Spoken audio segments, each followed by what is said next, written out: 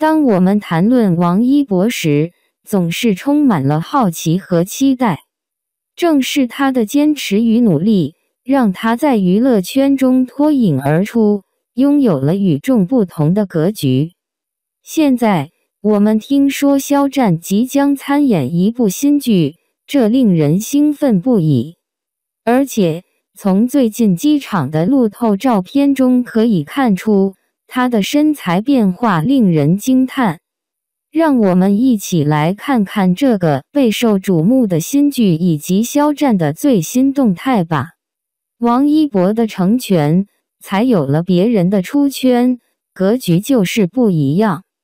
澳门一夜可谓是精彩纷呈，尖叫声背后是一种成全，更是一种格局。这是我们欣赏王一博的地方，总会为别人做嫁衣，成全了别人，也成就了自己。今年的古偶剧可谓是涌现出来不少新晋的流量。这次的尖叫之夜，很多人说王一博来的低调，去的更低调，貌似就是给别人抬咖的。王一博的新剧《长风破浪》要在桃子家播出，可是这次王一博全场一字未提。主持人在红毯上问王一博的工作计划，他一句不能，也让人就此大做文章。既然王一博说不能，说明一点，这部剧还没制作完成，具体上映的日期也没确定。我们只知道一点，会在桃子家上映。这次邀请王一博来，就是为了撑场面。这场流量的名利场下，让我们看到了一点，那就是王一博并非有强硬的后台资本。纵观这些年的作品，基本上合作了很多平台，并非依托一家。看下来，每部作品都不是同一家公司。在企鹅家的作品《陈情令有匪》，在芒果台的《陪你到世界之巅》，在桃子家风起洛阳长风破浪，在裤子家的冰与火。电视剧领域基本上都有合作过，并非局限于一家平台，所以看到他出席尖叫之夜，更多的是一种配合宣传。电影方面，出品方更是3部作品，3家公司无名是博纳长空，是廷东，热烈是如意。基本上没有固定在一家，就是这样。还有人说王一博是资源咖，想来挺搞笑的，为何不说是王一博自身的流量和热度助燃了资本呢？王一博可谓是成全了合作方，让他们受益其中，甚至带出圈了很多人和事。王一博作品上映，各种品牌赞助蜂拥而至，粉丝会员冲爆，平台可谓是赚得盆满钵满。3部影片上映，合作者纷纷出圈，每部作品均在9个亿的票房。试问一句，红利被谁吃到了？很多人如果不是因为王一博，我们可能不知道原来程耳导演这么厉害，我们不知道原来热烈里的那些舞者会这么牛，更不知道军旅中还有是非员，更不知道刘晓是这位导演。成全了作品的出圈，还有带火了别人，这是一种格局，更是一种彼此的成就，这就是顶端艺人的价值所在。这次尖叫一夜，有些人想要出圈，提升自己的咖位，王一博的绿海应援是奔着他而来的，反而会被别人蹭上。王一博选择低调，走的是口岸，并非机场，成全了别人的接机名场面，成全别人的热度，给了别人提咖的机会。选择低调，这是一种格局。在王一博上身，我们看到的是他在顺应规则下，却又不局限于规则，忠于自我，从不敷衍，也不取悦他人，还清楚自己需要什么，在什么情况下做什么事，强大而又给别人留有余地。我是小肥妖，吹捧王一博从不来虚的，他活出了我不敢或者做不到的样子，自由而热烈。整天沉迷王一博，夸不够，根本夸不够。众所周知，王一博现在的事业发展规划就是拍摄电影。很多人说《人鱼》这部作品拍得很神秘，取景的一个地方换一个，有种打游击的感觉。王一博进组后，总感觉他又没有进组，这种说法和拍摄《无名》的时候一模一样。曾经足不出户，如今到处乱窜，这就是程耳导演的风格。程耳导演对王一博的提携，带着他去不同的地方采风，让他感受艺术的熏陶，带着去乌镇看戏剧，提升他的表演能力。不过，近日 GQ 的主编刘冲透露了一个消息，那就是制足盛典，这次程耳导演不会来，因为忙着人鱼的拍摄。制足说他们会同无名一样，跟进人鱼的拍摄花絮。同时也给我们传递出一份惊喜，那就是剧本故事情节很厉害，让他看完有种起鸡皮疙瘩的感觉。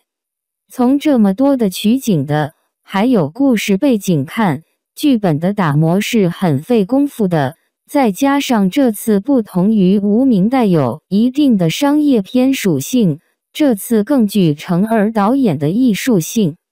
一句话，无名成就了程耳导演人鱼变金鱼，自然会有更高的艺术价值。王一博的演员之路，人鱼这部影片会成为他的一个代表作。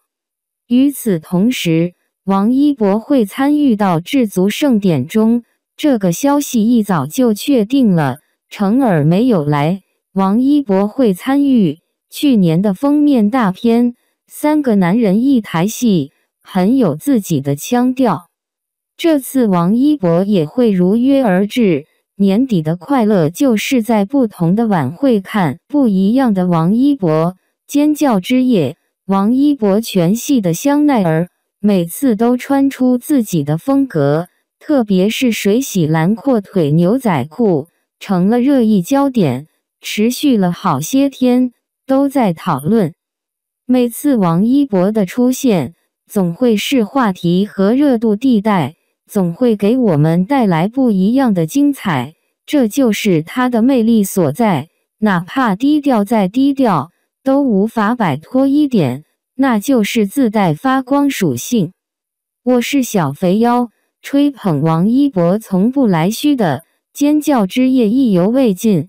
GQ 盛典我们继续浪起来，人鱼总会去到属于他的地方。肖战新剧要开机了，机场路透曝光，身材变化惊人。一个备受期待的明星肖战，作为当下备受瞩目的艺人之一，自2023年参与拍摄电影《射雕英雄传：侠之大者》后鲜少公开亮相，让众多粉丝对他未来的作品充满期待。但让我们先回顾一下肖战的辉煌历程。2021年，他主演了改编自动漫的古装武侠剧《斗罗大陆》，并亲自演唱了该剧的主题曲。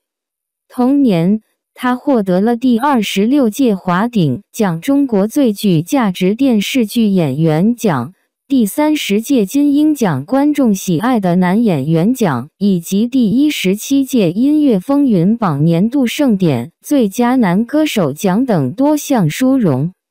他的杰出表现使他成为了2022年福布斯中国名人榜上的第8位。肖战以其卓越的表演和出色的歌唱实力赢得了众多观众和粉丝的喜爱和支持，成为当下最受欢迎的演员之一。肖战的作品不仅在收视率和口碑上大获成功，还展现了他的影响力和魅力。他的粉丝团体肖战工作室是国内最大的粉丝组织之一，拥有超过1亿的注册会员。这个庞大的粉丝团不仅为肖战的事业和生活提供了强大的后援，还积极参与公益和慈善活动，为社会贡献了正能量。在2023年，肖战拍摄了电影《射雕英雄传侠之大者》，这是他首次出演金庸经典武侠小说改编的电影。他在片中饰演郭靖一角，一个身份复杂、性格矛盾，最终走向悲剧的人物。为了塑造这个角色，肖战不仅学习了金庸小说的原著，还接受了武术和马术的训练，同时调整自己的心理状态，以适应杨康的内心变化。他表示，这是他迄今为止最难的一个角色，也是他最想挑战的一个角色。电影《射雕英雄传侠之大者》预计于2024年在全国上映，这也将是他在2023年之前的最后一部作品。然而，自从电影开拍后，肖战鲜少公开亮相，也没有参加任何综艺节目或商业活动，更没有任何新的作品消息。这让很多粉丝感到想念和担心，不知道他在做什么，是否有好好休息和调整，是否有新的计划和安排。肖战的近况成为了粉丝们热议的话题，大家都在期待着他未来的精彩表现。肖战的演艺生涯一直备受瞩目，他的粉丝们也一直在关注着他的动向。希望肖战能够在未来的作品中继续展现出自己的才华，为观众带来更多精彩的表演，也期待他在未来的生活和事业中能够取得更多的成就。2023年11月27日，肖战以一身低调的羽绒服和黑色帽子的造型现身机场，引起了粉丝们的热烈关注。曾经纤瘦的身材如今变得更加健壮和有型，展现出了成熟的魅力。这一变化让人惊讶不已，也引发了人们对他未来动向的猜测。肖战的近照迅速在社交媒体上传播开来，粉丝们纷纷表达了对他的思念和期待。一些粉丝甚至发起了寻找肖战的活动，希望能够获得他的最新动态和消息。他的清秀面容和平静神情让人感到他的健康和幸福，而明显变得更加壮实和有型的身材也引起了广泛的猜测和讨论。尽管肖战的新剧目前仍未有官方消息和公告，但有传言称他即将出演的新剧备受期待。无论是什么样的剧作，粉丝们都翘首期盼着他早日回归荧屏，为观众带来更多的精彩和惊喜。更重要的是，大家都希望他能够保持健康和快乐，不要过于辛苦和压力。相信作为一个有才华、有梦想、有担当、有魅力的演员，肖战的未来定会更加灿烂和辉煌。他的粉丝们也将一直陪伴他，支持他，为他加油和鼓劲。肖战，加油！